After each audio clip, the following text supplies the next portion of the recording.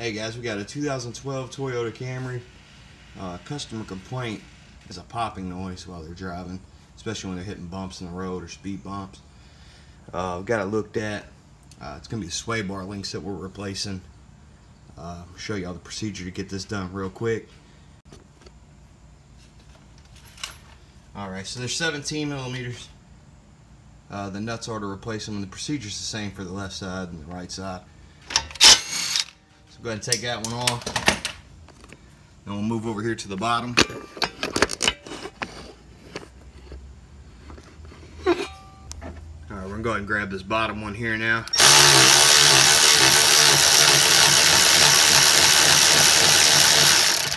Once you got the bottom one off and the top one off here, it just slips out. Go ahead and pull it out just like so. And grab your new part and put it on. Alright, so you're going to get your new part, get it all opened up and unwrapped, and you'll just put it in the same way you took the original one off here.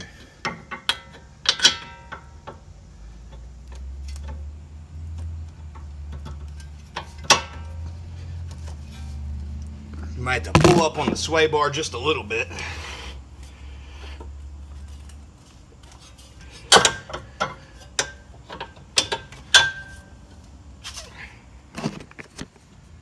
Alright, so put your new one in just like that. Go ahead and get your nuts started on there. And then you'll just tighten them down with whatever you got, a ratchet, a wrench. There's a spot on the back of these new ones for a 17 millimeter wrench to hold on to while you're tightening them up. Just tighten them up and you're done. Alright, once you got them all tightened down, it should look, just like so. Nice and tight, no movement in it. I hope you found this helpful. Thanks for watching.